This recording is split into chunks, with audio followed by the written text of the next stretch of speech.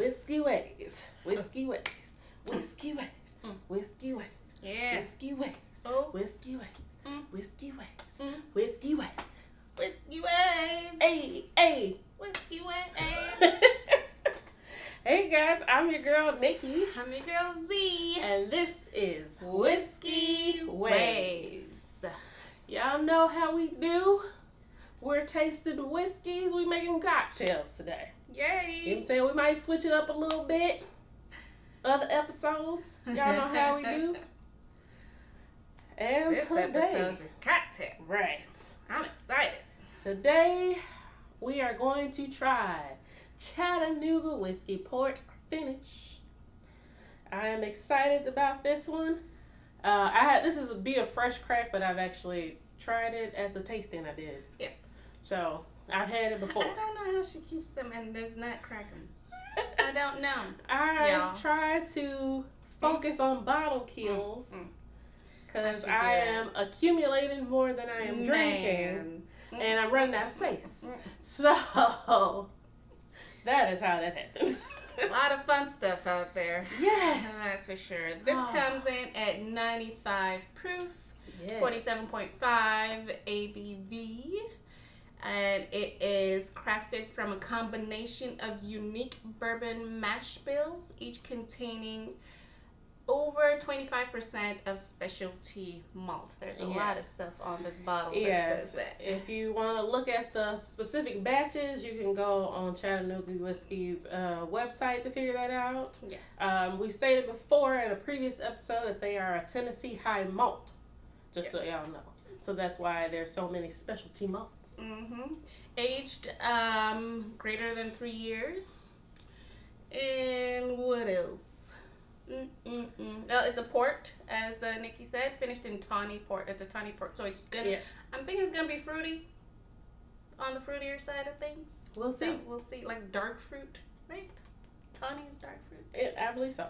All right, let's So do we're this. gonna try it out. Yeah, it's like a black curranty on the nose. Are you looking at the legs? Is that what you I was trying to see if there was any legs. I don't Not see really. no legs. Oh, well. A little bit. They're kind of short. They're Mm-hmm. short. I like the color, the copperness of the color. I do agree that there's like a black currant or maybe a blackberry On the nose. nose. It is sweet. I Definitely. get some, vanilla, a little caramel.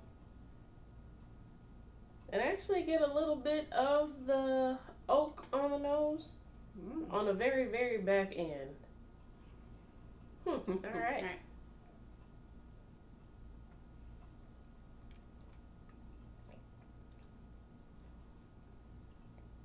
Wow. I actually get like a bright fruit, like green apple on on my taste. Some caramel, a little honey. I definitely get the char, and not as fruity as I thought it would be. More of like a burnt caramel kind of deal going on. Maybe that comes with the char. I definitely get some oak on the back end. The finish is a good medium.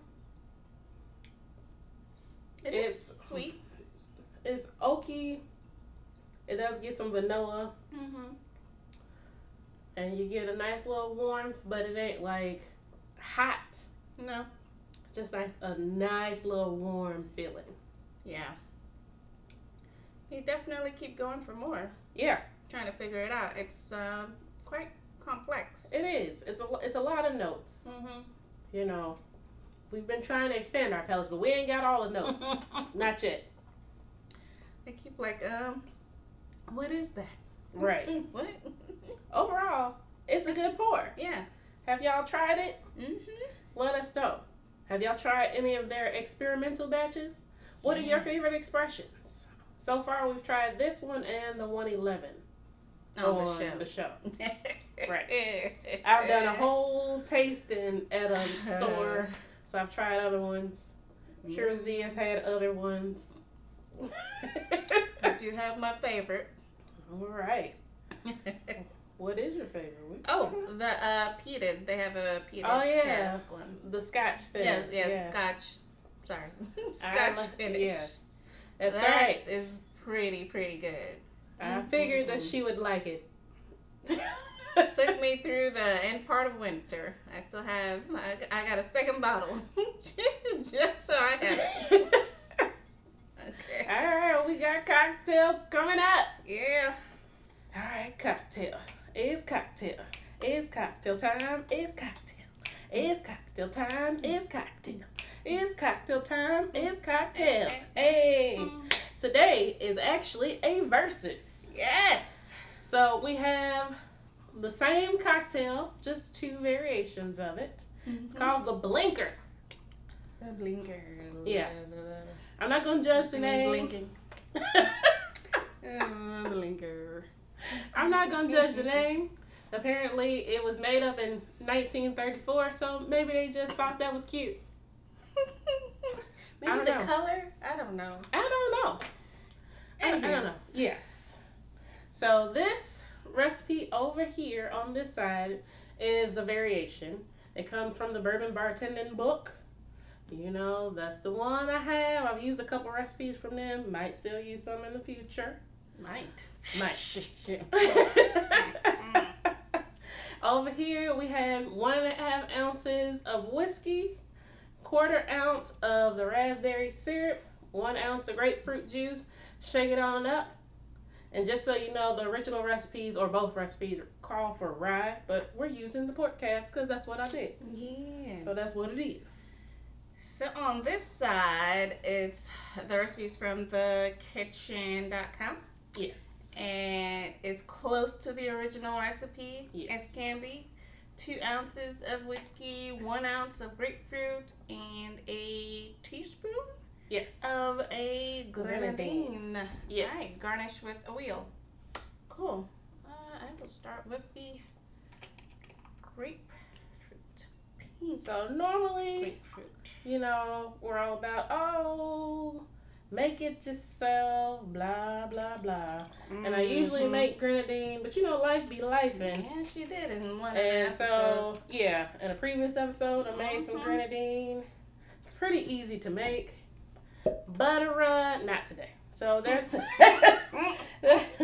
so we got store-bought, you know what I'm saying? Store-bought. Do what you can.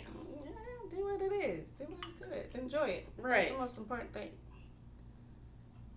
Enjoy every bit of it. Exactly.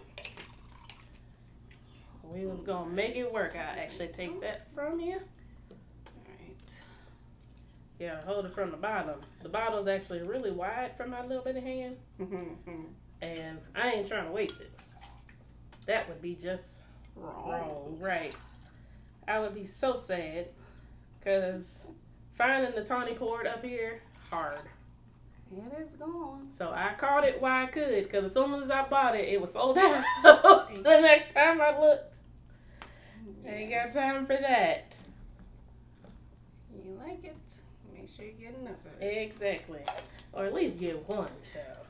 Don't hesitate, because you be like, I'm going to come back, and then it be gone. Then you be sad. Figure this out in my head and come back. No, don't do that to yourself. Exactly. I've done that a few times. And be sad every time. All right, so we gonna shake it up.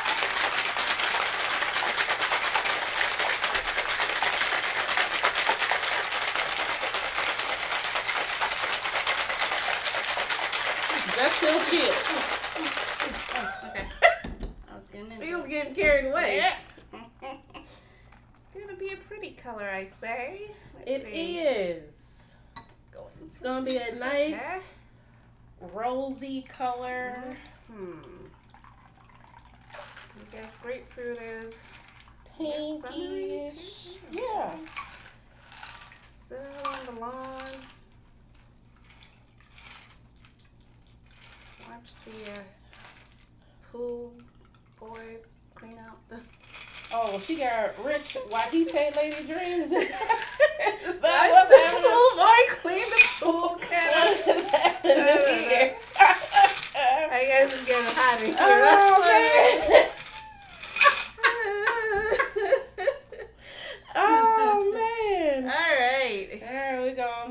switch on over. You got it. I got it. Okay. Okay. All right. So where are we going? Which one are we doing first? So just off rip from the color change, obviously the one with the grenadine is a little more bright and a deeper red. Okay.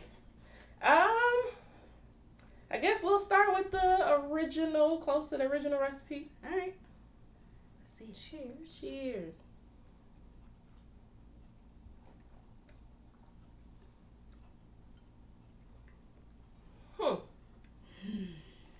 It actually brings out the oak. Oh, you're supposed to lemon expression. It says garnish with it. Garnish, But, yeah. Lemon oil. We got this. It helps. Yeah. There we go. I was gonna say, this one, it actually brings out the oak more in the whiskey to me. Mm-hmm. Do you taste the oak more? 2 ounces. Yeah. It is okay. All right. That's the original, or close to it.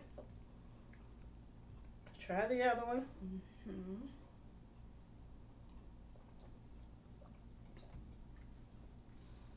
The other one is sweeter. It is. Raspberry syrup. Just only a little bit. And the raspberry syrup adds a fruit note that I actually do like. Oh, that's oaky. Yeah. I like this one. Yeah, I like the variation. Mm-hmm. So, if you all are willing to try these, let us know. Leave a comment. Talk to us. I talk back. I do. She does. Shout out to Sisters Who Kill. They say that a lot too. I've been binge watching, binge listening. Talk to us. We talk back. Yes. Sisters Who I Kill. do talk back, child. Cheers, y'all. Cheers.